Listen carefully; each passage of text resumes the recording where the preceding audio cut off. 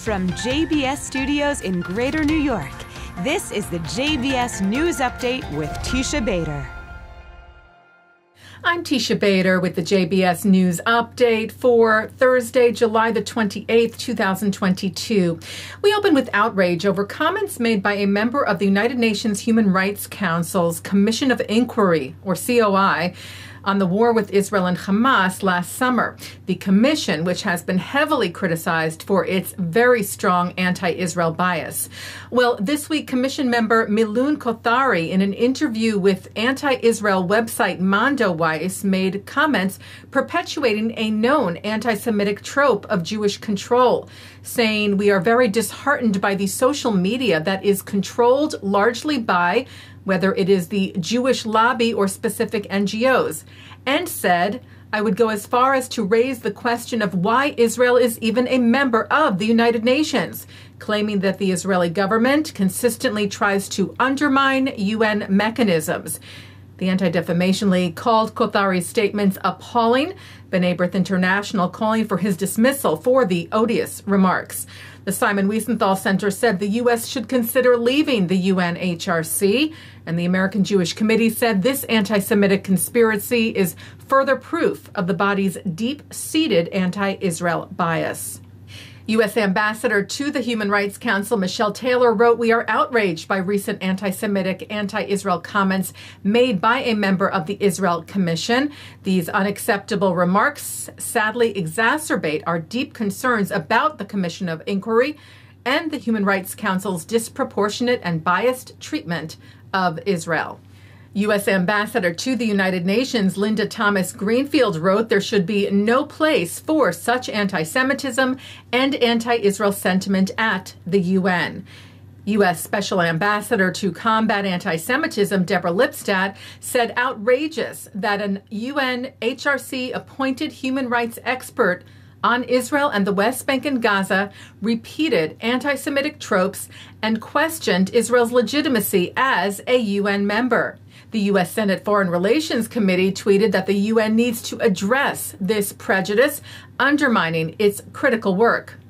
And international spokeswoman for Israeli Prime Minister Yair Lapid, Karen Hijoff, wrote, "The international community should be outraged by Milun Kothari's anti-Semitic comments, his racist remarks about the quote-unquote Jewish lobby that controls the media, and his questioning Israel's right to exist as a member of the family of nations echo the darkest days of anti-Semitism," calling for the commission to be disbanded and its commissioners disqualified from UN work.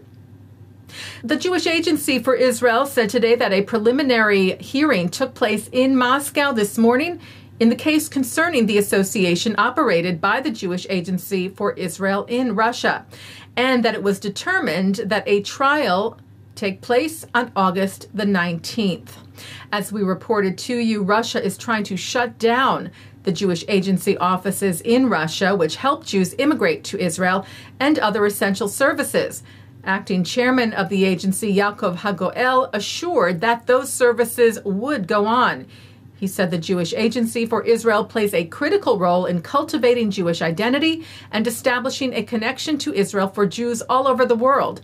As such, its vital activities that serve the Jewish communities in Russia will continue in order to ensure the community thrives and remains connected to their heritage and the State of Israel.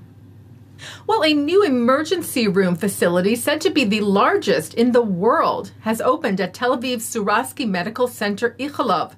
The Sylvan Adams Emergency Hospital boasts high-tech and smart digital services, including a self-check-in, self-taking of vitals, and robots guiding the way. The state-of-the-art 86,000 square foot facility was funded by Adams, an Israeli-Canadian businessman and philanthropist, with a donation of $28 million.